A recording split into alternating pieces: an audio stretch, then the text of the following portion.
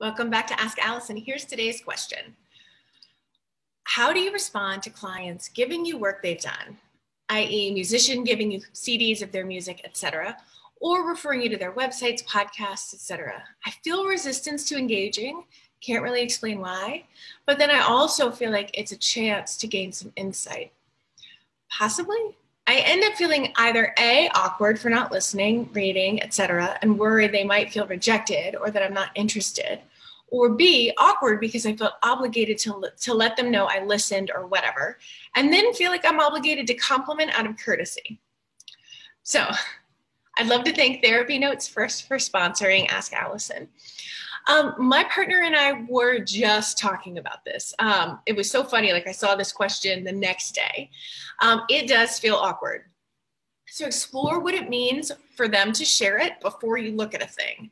And if they want you to look at it together and what they're hoping your response will be. The vast majority of the time, they're wanting you to be impressed with them and or they want you to feel moved by their work.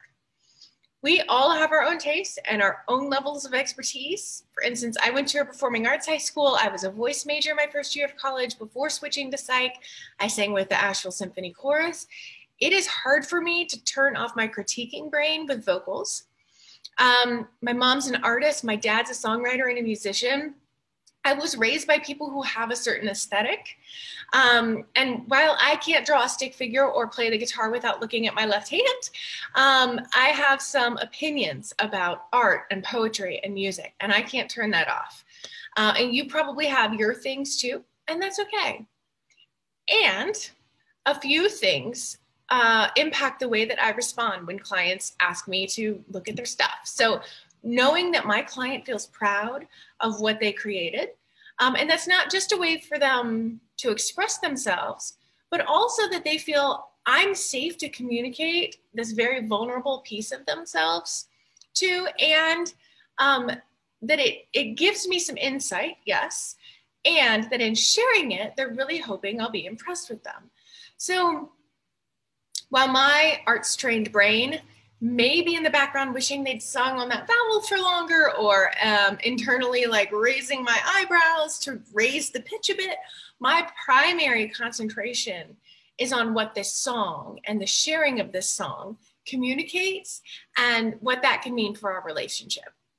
So whether it's a 15-year-old, very 15-year-old poetry, or a painting you just don't get, exploring these things before the creation is shown and shared can help you respond in a way that ultimately strengthens your relationship. So they're like, I've got this podcast, be like, and I'd love for you to listen to it, to just be super therapist-y and dive into like, what does it mean to you to share it with me? How would it feel to know I've listened? How are you hoping I'm going to respond?